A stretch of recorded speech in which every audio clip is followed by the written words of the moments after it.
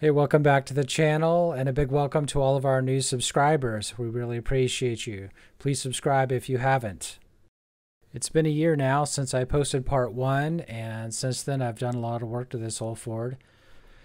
I'm sure I've left some stuff out, but I hope you enjoy what I've put together. Let's get into it. And I do believe that cars have souls.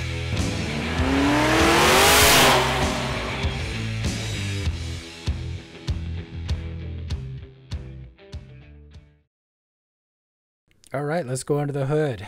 I was able to find a nice NOS, a new old stock water pump on eBay. The belts and hoses I picked up from the local O'Reilly's. Also ended up doing a few rounds of cleaning on the engine compartment. There were lots and lots of layers of crud to get through. My new pressure washer helped out a lot. After running the engine for a while, it was obvious that the valves needed some adjusting. There was one that made quite a bit of noise. You can listen to the before and after videos here.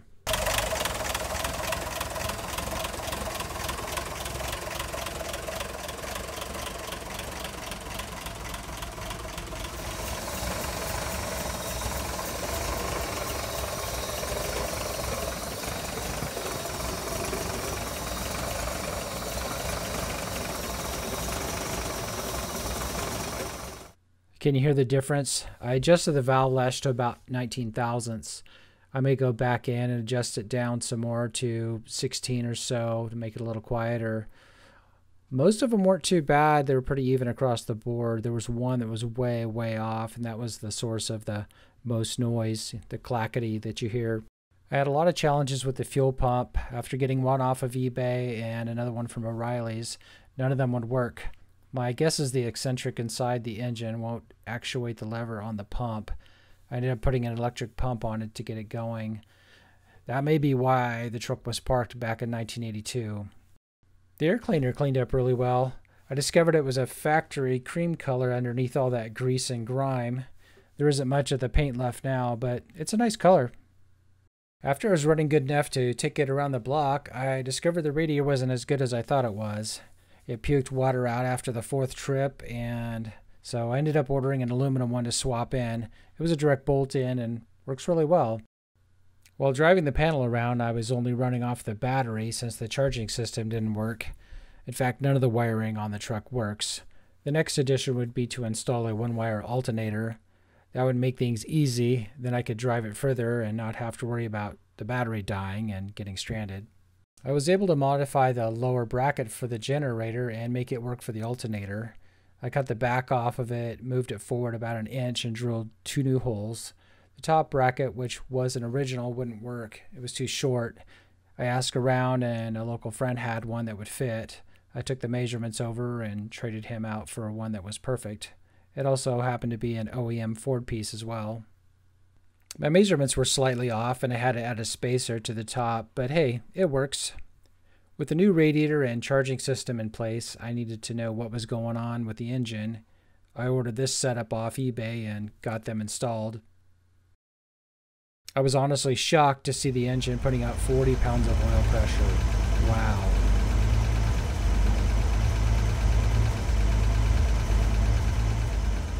With the new radiator and thermostat in place, it ran a cool 160. Very happy to see both of those numbers. Here's a warning. Make sure your grounds are good or this could happen to you. On to the interior cleaning. Wow, this is the grossest car or truck I have ever owned. 38 years outside with the driver's window half down on an almond ranch. Lots of dirt, lots of animals made it their home. The smell was unbelievable, and it had layers and layers of poop. No joke. I held a good 50 pounds of crap out of this thing. I did wear a respirator. Don't want to contract no hantavirus. In addition to the poop, the wooden racks that were used inside the old bread truck were soaked in urine and stunk to high heaven. It all had to go. Being thankful you can't smell this video. This is one of the original bread boxes that came with the truck.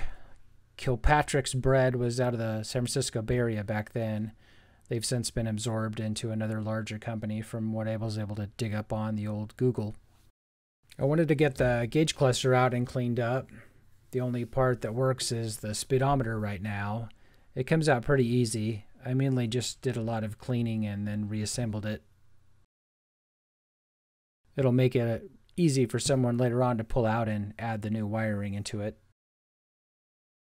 The steering wheel cleaned up really well too, only some small cracks. It'll make it really easy to repair later on if somebody wants to restore it. Once I was able to get the cab cleaned well, it was time to get the floor looking good. That was a job for POR 15. I've used this stuff many times over the years and it's a really great product. After cleaning out the bed area, working down through the layers, I was shocked to see the original paint on the wood. I've never seen one this preserved before, but since all of the wooded shelves were covering it up, it kept it in really nice condition. How cool is that? And you never know what you'll find. If I didn't have any sense before I began this project, I definitely have some now. 2 quarters, one in 1940 and in 1954, a $50 and an Indian nickel. Definitely the oldest coins I've found in all my years of playing with cars. The brakes. After pulling them all apart and checking the drums and the rest of the parts, let's just say not one single part in the brake system was usable. Many times you could just replace the wheel cylinders and replace the shoes. Well, not this time. All 4 drums were too far gone to be turned. The brake hardware was shot, shoes were shot, all the hydraulics were shot. New plan for the brakes. After looking at the cost of replacement parts, it really wasn't that much more for a disc brake upgrade on the front. Those things are pretty cheap these days for the half-ton trucks. I think this kit was $250 from Speedway Motors. I had to get the additional adapter for the dual reservoir master cylinder. I found this one online with an adjustable rod. While I ordered the disc brake kit and adapter online, I was able to get the rest of the parts from my local parts house. The new hydraulic clutch master cylinder and also the slave cylinder.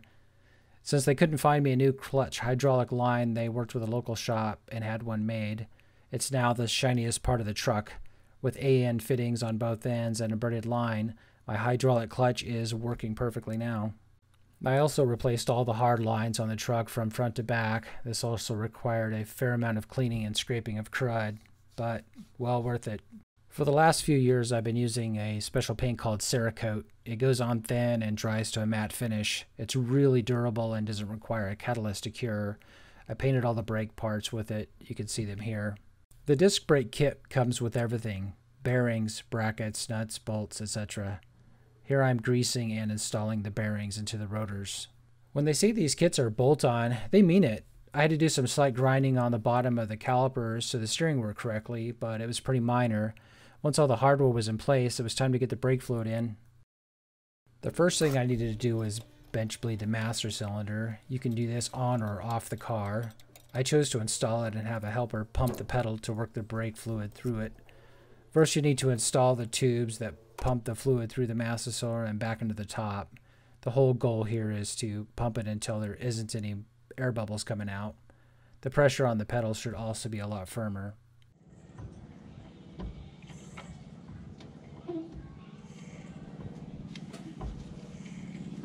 A little slower.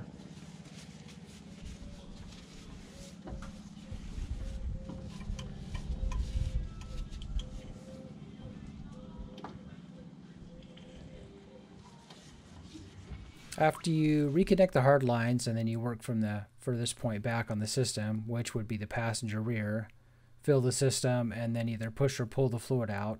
I work by myself most of the time, so having a vacuum system works great. You just hook it up to the bleeder fitting on top of the wheel cylinder, crack it open, and then pull the fluid through the system with a vacuum pump. Once you stop getting air, you close it off and go to the other side, then do the same up front. When you're all done, check for leaks. The only leak I had was on the proportioning valve, which was my own fault. I forgot to put thread sealer on it. I pulled it off, added some sealer, and stopped the leak.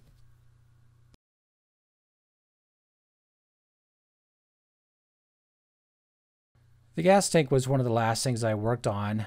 I wasn't sure if it was even savable for a long time. I filled it up with vinegar and let it set for about a week to try to break up the solid mass inside.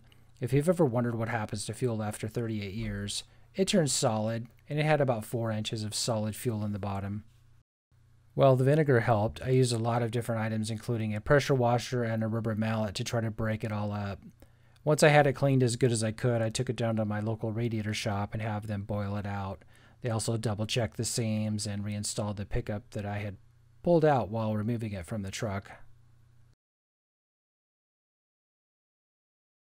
This part for me was the funnest to work on and the most rewarding. Like the engine bay and the interior, there was layers of junk on this thing. Pressure washing it was just the first step. Taking a tip from Derek over at Vice Grip Garage, I used the soapy SOS pads and scrubbed the whole thing from top to bottom. That really made a nice difference to the look of the truck. After that, I did a lot of buffing on it with some pretty aggressive polishing compound. The hood was its own challenge since there wasn't much paint left on it, or so it seemed. I used a few different methods to dig down into that, one of them being a wire wheel. The final polish was done like the rest of the truck, and in the end it all came out pretty well. Once all the polishing was done, I was able to install the new lenses that I'd picked up, as well as some good used door handles. The door handles it came with were pretty pitted, and I had to drill a hole through the driver's door to even get it to open. After sitting for 38 years, they needed some persuading. The front lenses were some new old stock that I found on eBay. The rear lenses, they don't reproduce those, so those were more challenging to source. I ended up finding them in a Facebook group for these old Fords. That's also where the door handles came from. People have this stuff lying around. Sometimes all you have to do is ask. What's next?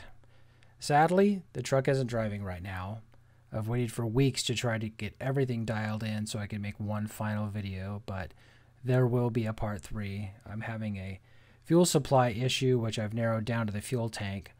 I need to pull it back out and see what's going on. It worked well for many, many months, and now it's not. I guess there was something in there that wasn't cleaned out, and it's plugging the pickup. Once the tank's out and we can look inside, I'm sure the issue will show itself to us. Once that is sorted out, I will shoot some more footage of it driving around, and you'll get to see and hear the old truck. Thanks everyone for their support on this build, and a huge thanks to everyone who liked and commented on part 1. I hope you got something out of this video. If I missed something, please ask in the comments and I'll address it in part 3. Also, please like and subscribe. Thanks again and take care.